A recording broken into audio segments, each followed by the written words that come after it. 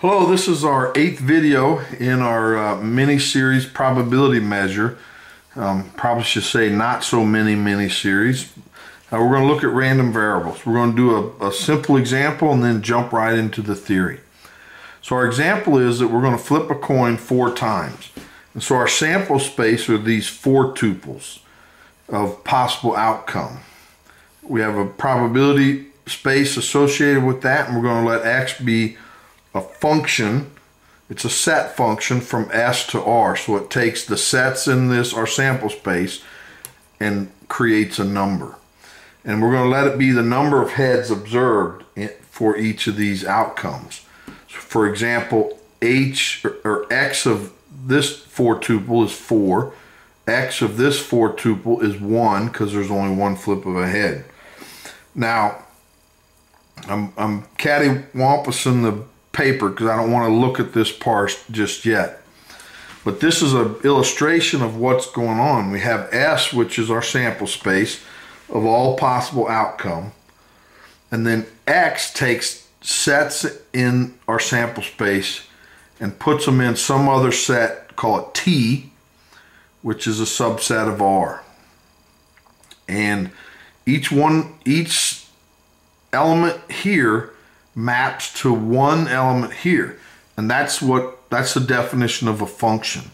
Now it can map to the same element, but it only maps to one, and that means that this isn't necessarily a one-to-one function.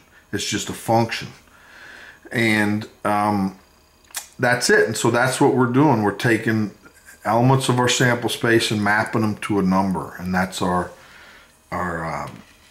that's X. I'm not going to quite call it a random variable yet. Here, now, I think a lot of videos I've watched online don't really talk about the inverse image of this function. But whenever you talk about random variables, you have to discuss the inverse image. Most will say that X is a Borel measurable function from the sample space to the real line. But what does Borel measurable mean? And I think that's glossed over, and we're going to touch upon it. But to do that, we have to talk about the inverse image. And it really means that, so the inverse image of 0, that means what elements in here are mapped to 0? Well, there's only one. So this element, or this set of subsets, is the inverse image of 0. The inverse image of 4 is just this one element. The inverse image of 1 are these 4 points, so it's this set. So these 4 elements, or this set, is the inverse image of 1. We can also talk about unions, the inverse image of 0 union 4. So what elements here get mapped to 0 or 4? Well, it's these two right here. Okay, and that kind of gives you an idea of what we're going to discuss about. So we have elements in our sample space that are mapped to the real number line or to some other set, and that through X. And then, but we can also talk about the inverse image of these elements in here. And that's what this is. Okay, so let's jump in. So some general concepts. We're going to let this be a probability space. We're going to let script T be another space. So we're going to have a function X that maps from S to T. Okay, and we're going to talk about the inverse image of T. Of course, this is under X, and we're going to denote it by this here. So for subsets of T, or elements in T, what's the inverse image of it in S? So this notation, or this element, lives in S. T lives in T, the inverse image lives in S. Okay, so for each event in T, so each subset, each element in T, the inverse image of it is all the elements in S such that those are mapped to T. And that's the inverse image. And for a picture of it is this. So if we have a set T1, the inverse image is all the elements that are mapped to it. We can even talk union. So we take T2 union T3. The inverse image of T2 union T3 is this right here. Okay. Now there's some properties, and we won't prove them all, but we'll prove some. And these are just properties of the definition. And so the union of sets in T are actually the union of the inverse images of each set. So the union of these, the inverse images, you just take the image of the union of the inverse images.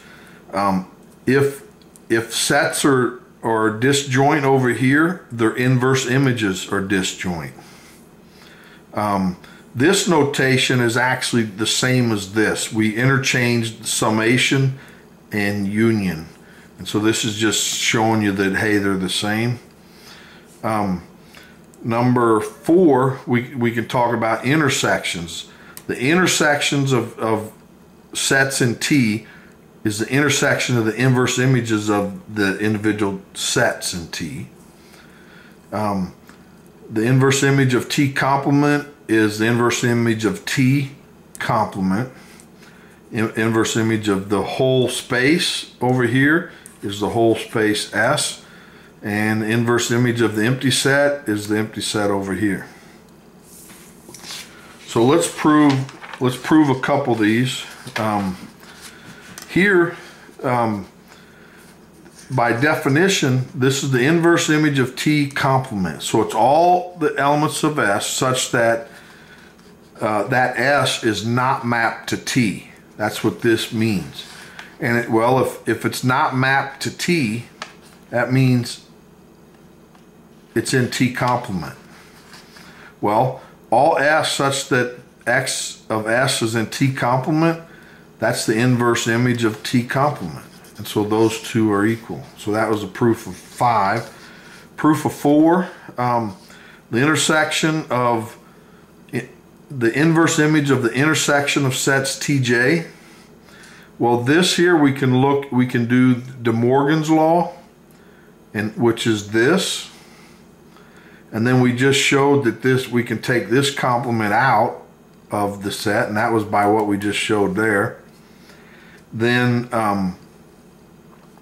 here by number 1 that we showed before, the inverse image of the union of Tj complements is going to be the union of the inverse images of each of the Tj complements. And then by De Morgan's law, the union of sets complement is the same as the intersection of the individual sets complement. Well, but then we just showed that could be taken in, which gets rid of that, and that shows you that those two are equal. Okay. Well, that's a couple proofs. In the interest of time, we're not going to go on, but they're similar. So let's let D be a sigma field of subsets of T. So this is in the image of X. T is. We're going to create a subset, a sigma field of subsets of this. And we're going to define the inverse image of this sigma field. Now remember, D lives in T, but the inverse image of D lives in S. So it has to be sets in S such that there's an inverse image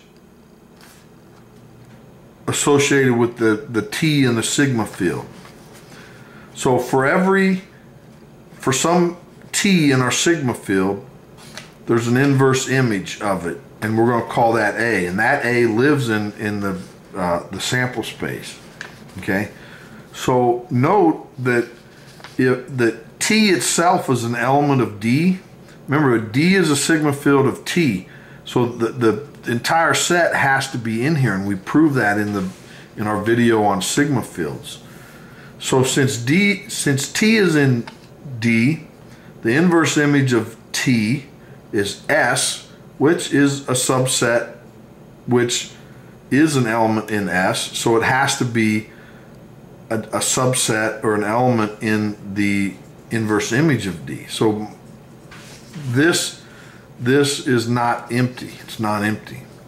So, and if we let this element be in the inverse image of D for some T and D, then let's see if it's complements in it. So that says, this complement, remember, because this element's in the inverse image, but one of the properties says we can take that in, which is what this is, but this has to be an element of the inverse image of D because T complements in D.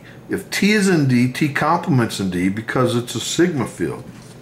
So if this is in the inverse image, it's complements in the inverse image. Now we can also look at if these elements are all in the inverse image of D, and that's for every Tj in D.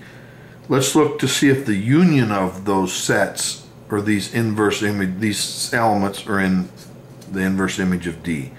Well, this can be rewritten like this from property number 1, but this is in the inverse image of D because this set is in D. Because D is a sigma field, if all these TJs are in it, then the union has to be in it because it's a sigma field. So that says this union is in the inverse image of D. So why did we go through these? Well, these are, if these three properties are satisfied, then this is a sigma field. And that's theorem 9, that the class inverse image of D is a sigma field in S. Okay? Now that's important. Super, super duper important. D is a sigma field in T. And the inverse image of D is a sigma field in S. Okay? Why is that important? Well, that means that it means that X is measurable. Okay? So if we take a sigma field D in T, and the inverse image of those sets is a subset of the sigma field in our original probability space, then X is measurable. Specifically, you should say UD measurable. Remember, D is in T and U is in S. But usually you just say measurable. So X is measurable. Okay.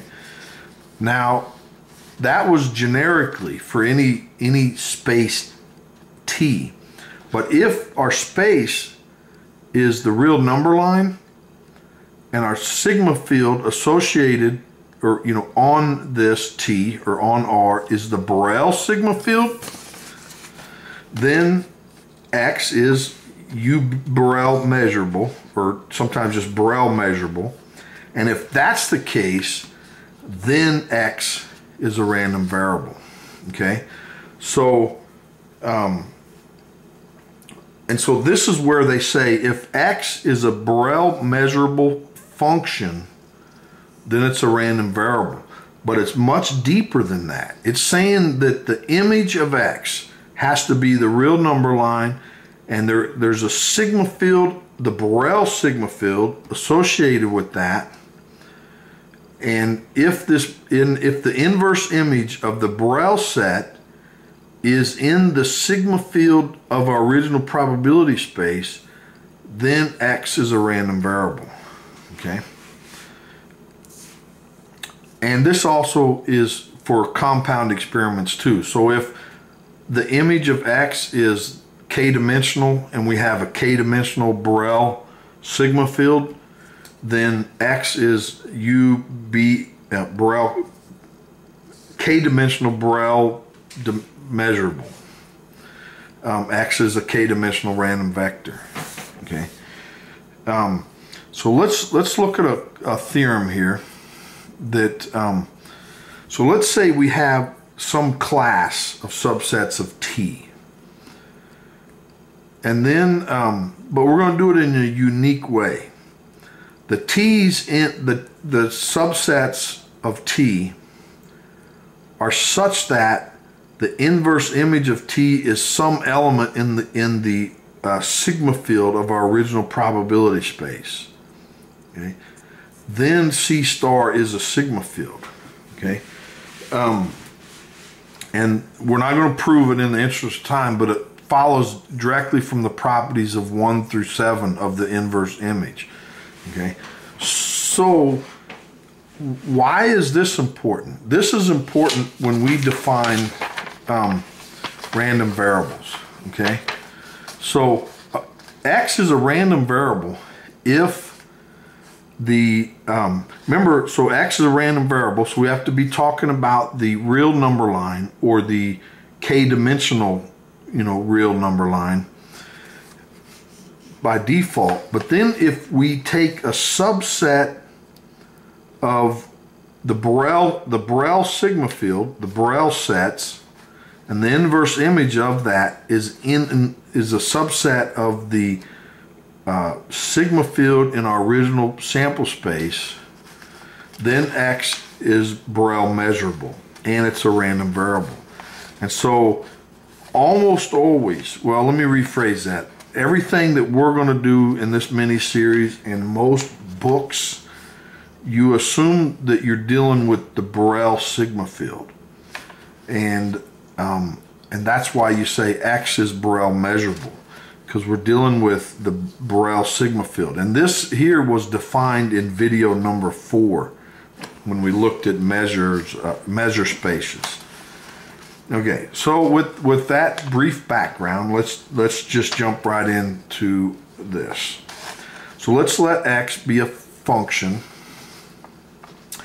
a Borel measurable function from our sample space, or this probability space, to the k-dimensional reals, and there is a k-dimensional Borel sigma field associated with that, and k is greater than or equal to 1. So on this Borel sigma field, let's define a function q on sets in this Borel sigma field to be this, that this is equal to the probability of the inverse image of B. Okay, then q is a probability measure on this sigma field bk.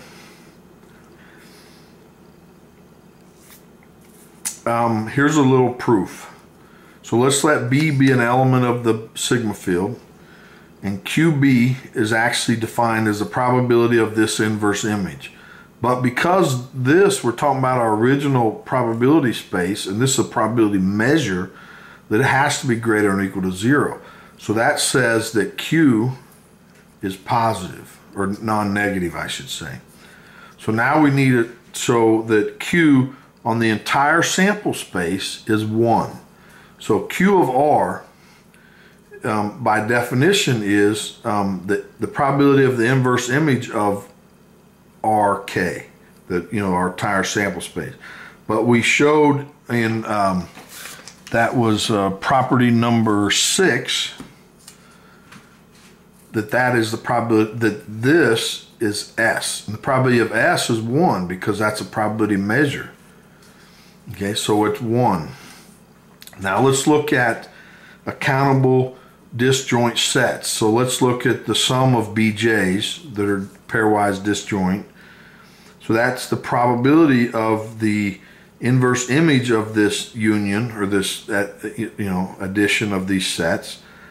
But we showed in property 3 that you can take that sum out. It's the sum of these inverse images. But because this is a probability measure, it is sigma additive, so we can take the sum out front. Well, the probability of the inverse image of BJ, well, that's how we define Q, so it's the sum of these Q's. So Q is sigma additive. So Q satisfies all the properties of a probability measure. So it is a probability measure. Well, Q is called a probability distribution function. And this is the start of PDFs. So Q of X, and we use the X whenever there is, we're unsure. of what the random variable is. But we leave it off if we're sure. And really, it's defined as the probability of the inverse image of B. So that's all the elements in our sample space that belong, that are mapped to B with our random variable. It's often written just as X is in B. And really, it's the probability that all the S in our sample space that are mapped to this event B. Okay, so we have one more, and here I wish I had 2 hours to go over this stuff as opposed to 15-20 minutes. So let's let K be greater than or equal to 1, and we're going to let Z be this K tuple. It's a vector. Then the random variable, and that's supposed to be a bold X because it's a K-dimensional. It's discrete if for each element in our sample space, such that if we add them all up, we get 1. And we're going to set f of Z to be this Q function. Well, f is called a probability mass function, and you can look at it like this. The probability that X is in the event B is the sum of all the elements of B, times this probability measure. Okay, that's sort of how we define that it's discrete. In a continuous setting, X is our random variable X, Borel measurable function, is continuous if the probability of any one of those points is 0. And that's sort of by definition that you have to have, in a continuous setting, each point has to have probability 0, because if you sum them up, it would be infinite. But we have to be finite. Matter of fact, the whole sample space has to add to 1. And so we have to define it like that. But if we have a non-negative function that goes from the K-dimensional space to the real, the one-dimensional space, such that the probability of X being in this event can be thought of as the integral over this function here, then f is what's called absolutely continuous, and it's a PDF, probably a density function.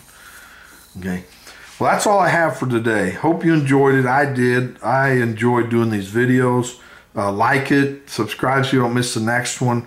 Next, we're going to look at accumulative distribution functions from a probability measure standpoint. It's going to be pretty exciting. So talk to you later. Bye.